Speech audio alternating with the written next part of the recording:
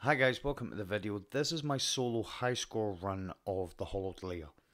We're doing it on the Night Stalker, we're doing it on the Hunter, so obviously we'll be using Orpheus rigs to get my super back. I'm using Bygones, Oxygen, which is the Vanguard Pinnacle weapon, and Thunderlord. On my armour I have Machine Gun Scavenger on the arms, and Machine Gun Reserves on the helmet. We're using Thunderlord obviously because it's Arc Week, so it's in honour of that.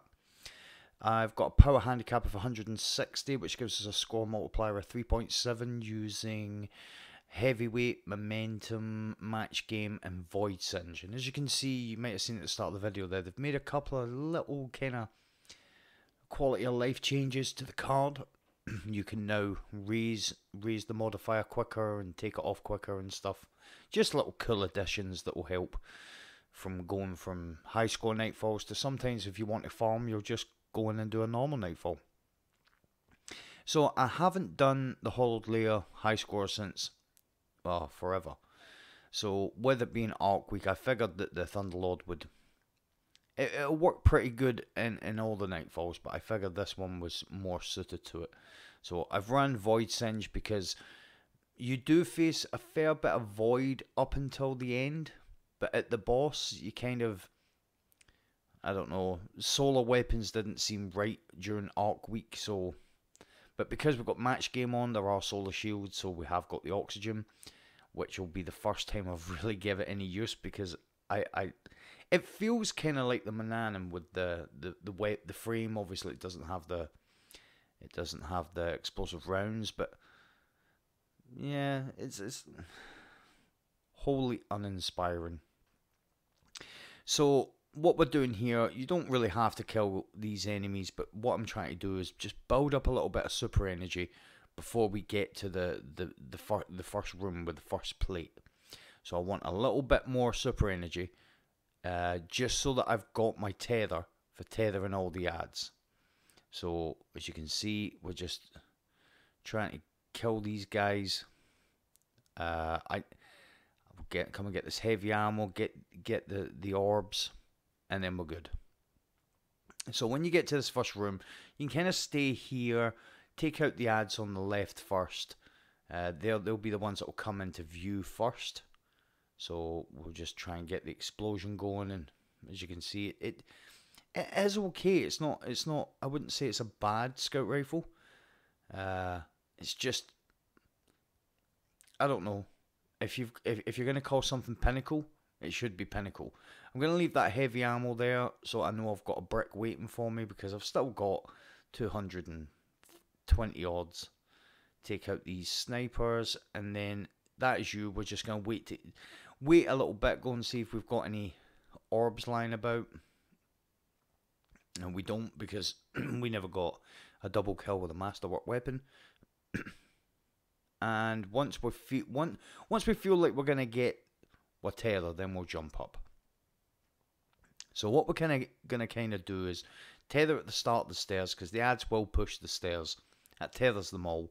There's a solar shielded captain, Scorn kind of captain that appears at the back. That's why we're using the oxygen.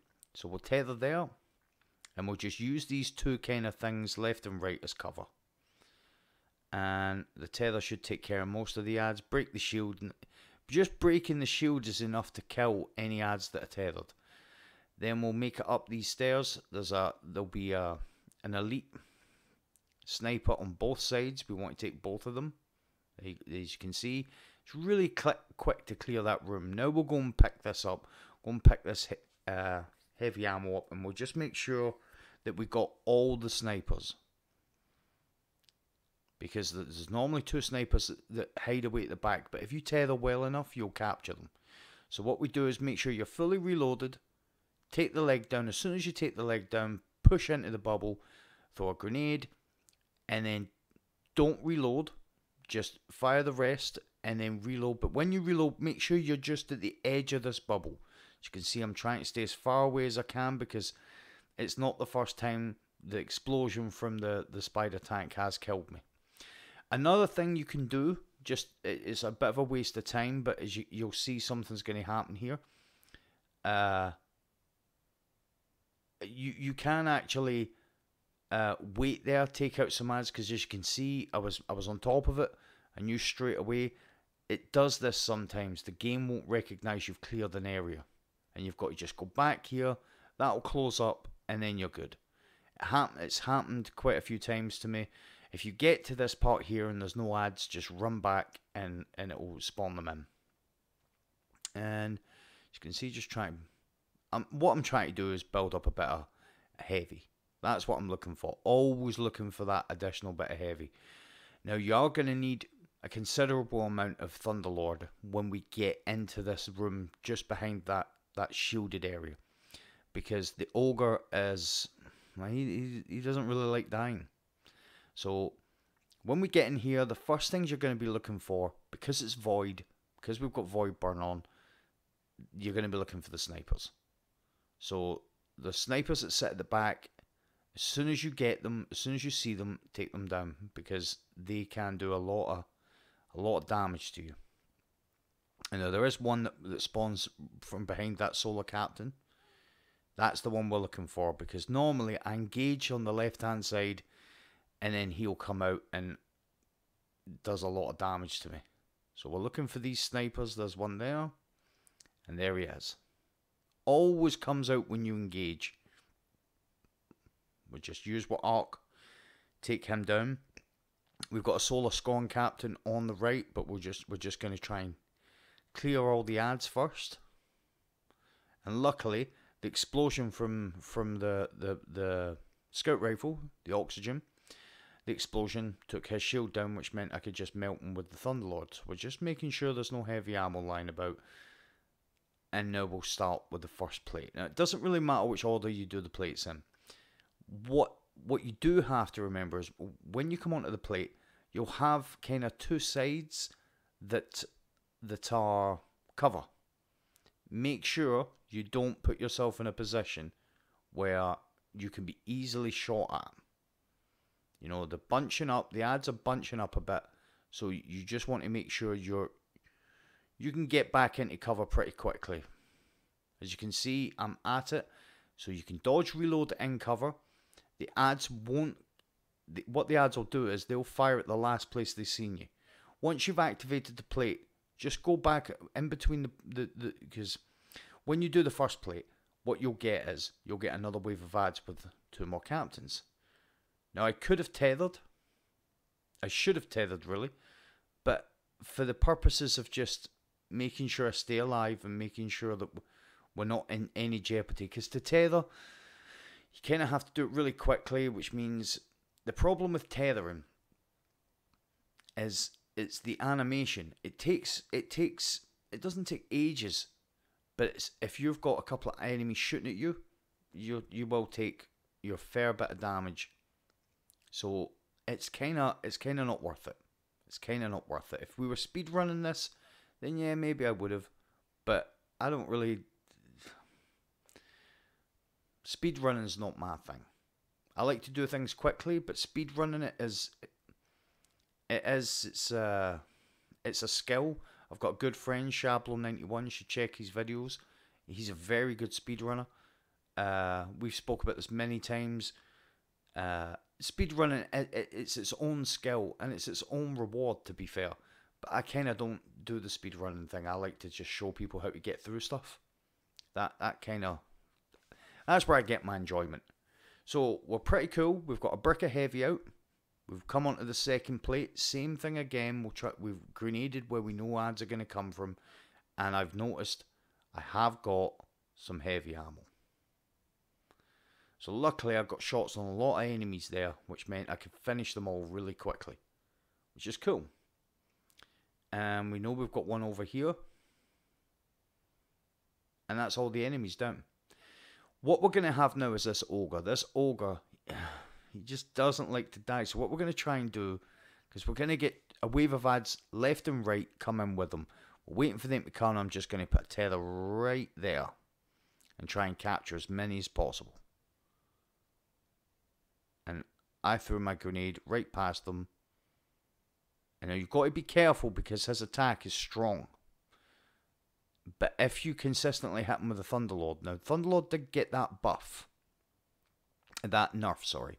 Buff? I don't think so. It did get that nerf, that 20% damage, but I was wondering if it would count against him because he technically isn't a boss. He's technically a mini-boss. So we're going to use this. This is going to be our base of operations. Right here. We're going to put a tether on him. We know we've got an arc shielded captain now. And we'll take him down. Dodge, reload. Just so he doesn't get a chance to escape. And now we're just going to... We know we've got heavy ammo. I've seen about 2 or 3 bricks. Put a grenade on them. Now we're back up to full complement. And we've still got extra heavy ammo. You're going to get another captain. Another Scorn captain. He's Void. We didn't allow for Void shields. So if we can get a grenade on him, so be it. You've got to be careful for those solar. You have to be careful because they come in at weird times. It's kind of hard to preempt them type of thing. Too far away to Thunderlord. I just wanted to see how much damage you could still do from range, but take out. You'll always get a couple of adds at that side, so you just have to be aware. Take out the adds on the other side, and all that's left is that Void Captain and the Ogre. And the Ogre will go down reasonably well. He has a bit of a bullet sponge, which is why you need to make sure you drop enough heavy ammo. So we know we've got another brick somewhere. There we go. And there's a brick up top. So we'll smoke him. Now what we're going to do, we've got full heavy ammo. What we're going to do is we're going to take the shortcut. We're not going to try and run past all these enemies. We're going to take this shortcut right across here. And then that'll bring us out. There's kind of the Fanatic's going to spawn here, but it doesn't really do anything. But there's going to be a heap of enemies that are going to spawn at the top of these stairs. What we're going to try and do is run past them all, and it kind of gets their attention, and then we'll tether. And because they're tethered, we're going to get our tether back, and we'll just kill as many of them as we can. Because as you can see, we're getting a little bit of points here. And that's what it's all about. A little bit of pointage. And now because as soon as they stop appearing, don't waste any more time. Just go. So we're 87,000, just about 12 minutes. This is where the real strategy comes in as the boss. So you have to, the things you've got to watch out for is the boss is going to, when he marks you, when he does that, he's going to crouch down. He's going to kind of go almost like he's got a layer of void over his arcness. He'll be putting an arc circle, an arc damage field, like the one he spawned into. He'll be putting one of them on top of you. So you have to be aware. So what I'm trying, you can see the whole thing, the whole room kind of goes hazy. That's when he's doing his arc attack. But as you can see, I don't know if you can see from there what I'm trying to do. Get a bit of dodge. I went right through the arc, but that's because I knew I was going to survive because of the momentum. What you've got to do is when you attack him, you're almost trying to keep his weapon in cover from you. So it's not him you want to hide from, it's his weapon. So as you can see, we're not going to attack from there. We're going to just dodge a little because we knew he was going to go. I knew he was going to go immune there.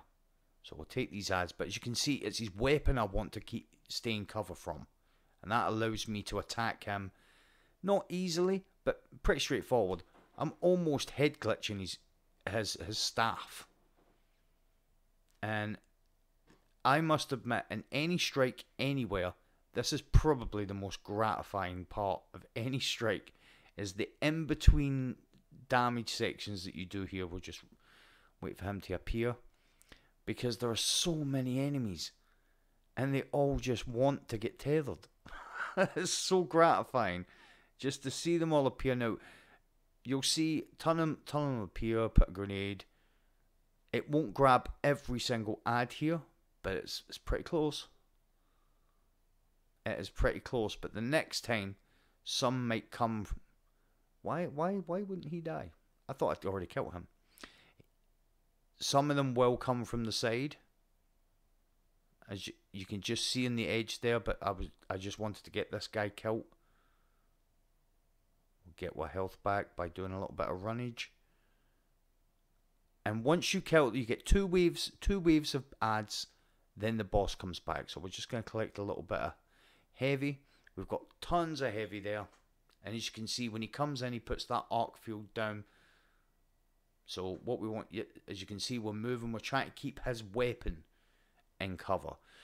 This is the second strategy. So the first strategy is to keep his weapon in cover. The second one is you need to be aware of when to do damage and when to look out for ads. So as you can see, we've dodged reload, but we're going up to the ads now, and we're going to try and clear as many of these ads as we can before he takes us up into the air. Because if you don't, you're sitting, you're a target. You're an easy target when you're up in the air, so you have to clear at least one side of those ads. So we'll just clear this little bit here. We know we've got heavy. As you can see, he's putting his arc field of damage down. Clear a bit of these enemies, and we're going to get, when he goes away this time, we're going to get 3 waves of ads. So he's still here. I don't think it's much that'll take for him to go. Nope. Put his arc field down. We'll just keep moving. Remember, you've got momentum on, so you want to keep moving. Now I go from side to side, and I try and use as much cover as I can to, as I say, keep his arc staff covered. It's not him you need to worry about. It's you need to make sure his weapon doesn't get line of sight on you. And now we're gonna get, so within this, you're definitely gonna get an ogre.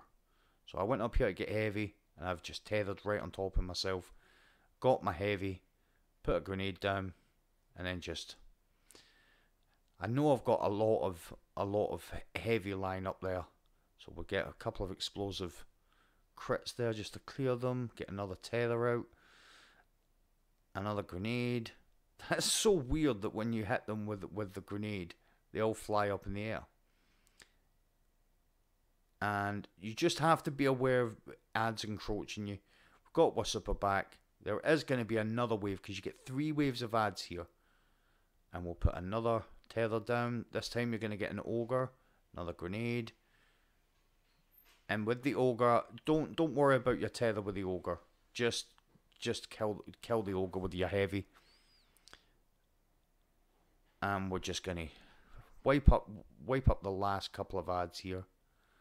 We know we've got a heap of heavy, which is good. There's heavy drop for us there. Now the boss is going to come back, so we're going to move. When he comes in, he's always going to try and put that arc field down on top of you. So if you, the kind of thing you want to try and do here is you want to try and be in a position you're not going to attack from. And he'll put the arc heavy down in a place that it's not really going to affect you. Now, as you can see, we'll take his shield down, and then we're not interested in him. We have to make sure we clear some of these ads. This is very important. So after the first wave, after the second wave, the 3 waves of ads, which is the second time he goes away, you have to make sure you take down as many of the ads before you attack him again. Because if you don't, you're an easy target for them when you're up in the air. Okay? So make sure that you clear as many ads as possible before you attack him. And be aware that, as you can see, the speed and the amount of the arc damage fields that he's putting on top of you increases because we're getting close to the end. So we've pretty much took them all. We'll just put some on him. This wave here, I'm going to tether. And by tethering them, what it does is it stops them from attacking me when I'm in the air. So what I'm going to do is, straight away, I'm not going to engage the boss because there's going to be a heap of ads wanting to come over. We want to clear them. We don't want to have too many other things to worry about. You just want to be able to focus on the boss. So at this point, what you should be looking for at this point is clearing the ads. We'll put a little bit more on him. It's making sure that there's no ads and watching out for his damage fields whilst keep moving from side to side. So we've dodged reload because we're going to have to go past a wave of ads. We don't really want to have to go past these ads shooting us like that. But we made it to the other side. We're in decent cover. We'll just finish the boss. So making sure that you keep moving. Don't make yourself an easy target. Remember, after the second time he goes away, when you get the third wave of ads, make sure you take out ads. When he goes immune, make sure you take out as many of the ads as you can before you engage on him, so that you're not being shot at when he makes you immune. Thanks a lot for watching, guys. Always appreciate your viewership. Let me know in the comments what you think. Let me know in the comments what you think about Arc Week. Do you think it's almost as big of a letdown as I do? Thanks a lot for watching, guys. Don't forget to check me out on Twitter, and I will see you guys in the next video.